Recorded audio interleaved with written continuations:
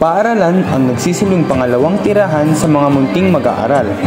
Kung kaya't kailangan natin ng isang maayos na learning environment dahil isa ito sa nagbibigay ng inspirasyon at motibasyon sa mga mag-aaral upang maging aktibo at interesado sa kanilang pag-aaral. A safe and conducive learning environment sets the stage for effective teaching and learning. Students thrive when they feel safe, supported, and engaged, leading to improved academic achievement and personal growth. By prioritizing these aspects, educators can create an environment that nurtures students' overall well-being and fosters a lifelong love of learning.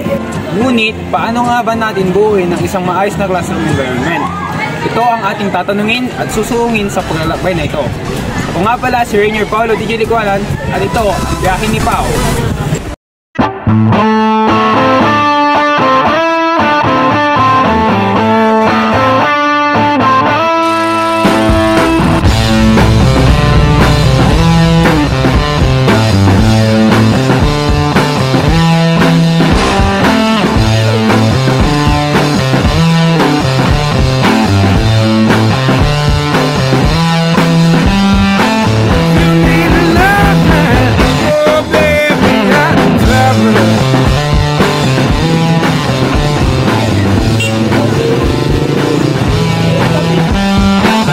Tatalakayin natin ang mga hakbang at pamamaraan upang matiyak na ang ating kapaligiran sa pag-aaral ay ligtas at maayos.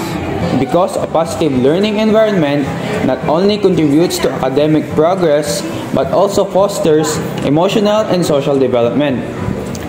It is a responsibility of educators, administrators, and all stakeholders involved to ensure that schools and classrooms are safe and offer an atmosphere that promotes learning and growth. Our first stop is a typical classroom setup. Ito ay ang pinaka-importanting lugar kung saan nagaganap ang ating learning experiences. Joining us today are kabiyahero, Ma'am Imelda Custodio, an experienced educator who will share some practical and feasible classroom routines and procedures. Ma'am, this is the first question. Being a teacher, how would you manage your classroom? What are some of the effective routines and procedures that you apply in your classroom? Okay, so as a teacher, teaching for 15 years, I usually orient my student during the very first day of class. Because for me, it is effective that you give your rules and regulations, tell your students the do's and don'ts for them to know what they have to do during your class. Tell them what you expect from them, and they should know what they are expecting from you as a subject teacher. I hope we found these strategies helpful for our own classroom management. Remember, every classroom is unique, so it's important to find routines and procedures that work best for you and your students. Classroom management takes time and effort, but the reward of an organized, productive learning environment are definitely worth it. Second question, ma'am. As a teacher, it's essential to create an environment where every student is actively involved in their learning journey. In such cases, how can you make your lessons applicable to everyone? Can you share some of your strategies?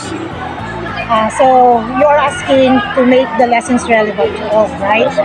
Okay, so I see to it that the activities are suited in every level of intelligence of every student. Because as you all know, individuals are unique.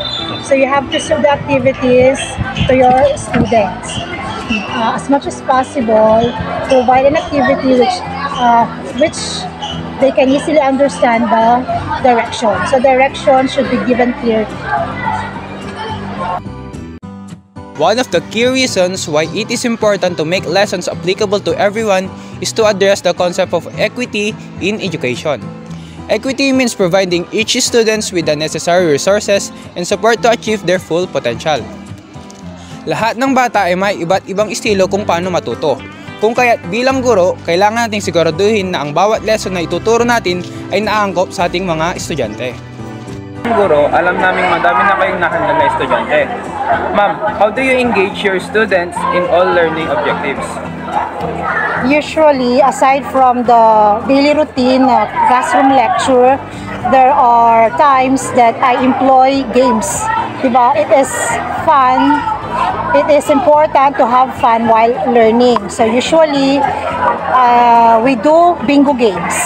Bingo, not to the sense na may sugal na ganap, hindi So there are questions involved, patterns to be formed, para at least they are enjoying while learning. And also, every time they participate, they recite during my class, they have incentives or additional points are given.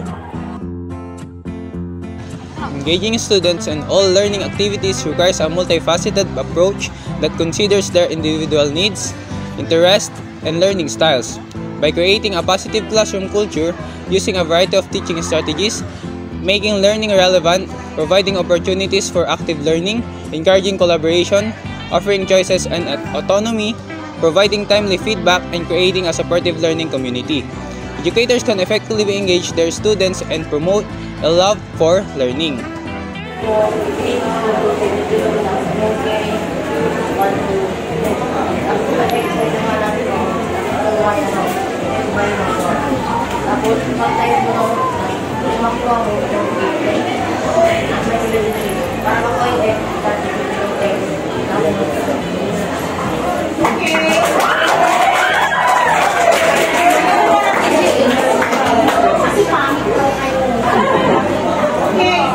Bukod sa mga guro, ang mga kapwa mag-aaral ay naglalaro rin ng mahalagang papel sa pagbuo ng isang positibong learning environment. Ang ating classmate ay may malaking parte, lalo na sa pagkikipag-ugnayan sa isa't isa, magbahagi ng mga idea at magtulungan sa mga gawain. Sa pamamagitan ng pagkakaroon ng isang malasakit at respeto sa bawat isa, ang mga mag-aaral ay nagkakaroon ng isang sense of belongingness at nagiging mas motibado sa kanilang pag-aaral.